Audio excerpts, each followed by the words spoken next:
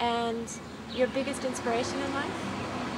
My biggest inspiration in life, well, God's my biggest inspiration. I think that I believe He heals, and He used me, or He used the herbs to heal me. He heals in different ways, I think, and that was one of them.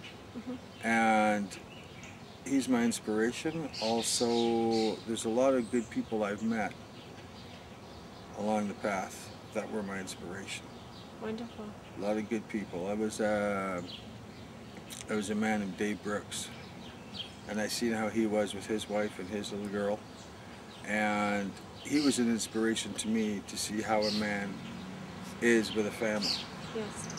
And the love that he had for his wife and his family, that's the way a man had to be.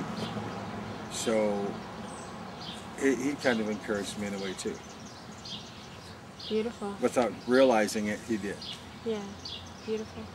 It's often that way, that where some people that transform or touch your life, they don't even realize that they're a catalyst, you know. And if there's people out there that are going through a health issue and mainstream medicine seems to not have the answers, do you have a message for them? The message I have for them is there's always an alternative. There's always an alternative. There are different ways that God uses to heal people. With me, it was the herbs. With other people, it's prayer and through faith healing, laying on the hands. With other people, it's through the right doctor. A lot of times, you've heard people say, get a second opinion. Well, get a fifth opinion, get a sixth opinion. Don't give up. You know, always pursue. I was also diagnosed with pre-diabetes, and I was taking PGX. I had high triglycerides, high cholesterol. I was on the view for getting full-blown diabetes type 2. When I heard that, I took the PGX, started doing the right things. I reversed the diabetes through the PGX. Amazing. Which I understand is another herb.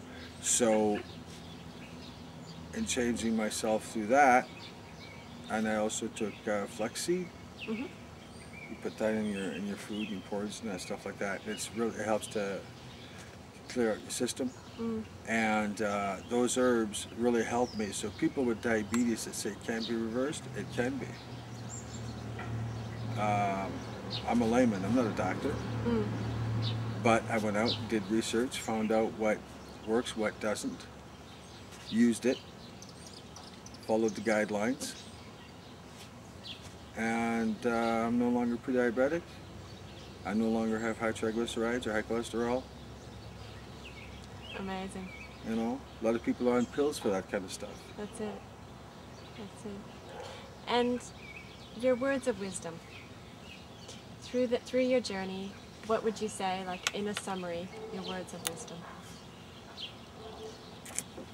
Words of wisdom? Never give up on yourself even though you feel like it. And you're proof of that. So, thank you so much for your time. Thank you. Mike, thank you so much for your time today. Thank you so much for not believing what you were told, for standing up and saying, no, I know different. I can heal myself. I can learn. I can study. I can be loved. Thank you for having the courage to walk your path. It is a true inspiration. You are a blessing. Much love.